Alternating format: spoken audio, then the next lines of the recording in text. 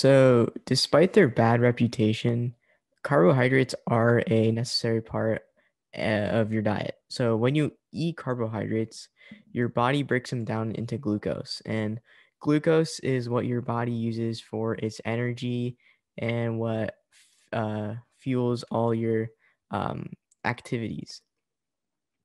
And so carbohydrates can also help prevent cardiovascular diseases, obesity, and type 2 diabetes.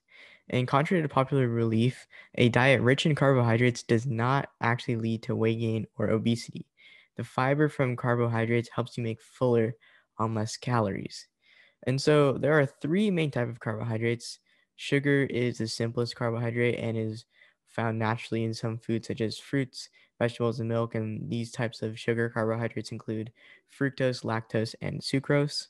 The second type of carbohydrate is starch. This is a complex carbohydrate, which means it is made up of many sugars bonded together. And so starch is found in vegetables and grains. And the last main type of carbohydrate is fiber, which is also a complex carbohydrate. Fiber is found in fruits, vegetables, whole grains, and cooked dry beans and peas. So when choosing carbs in your diet, try to avoid refined grains and focus more on whole grains.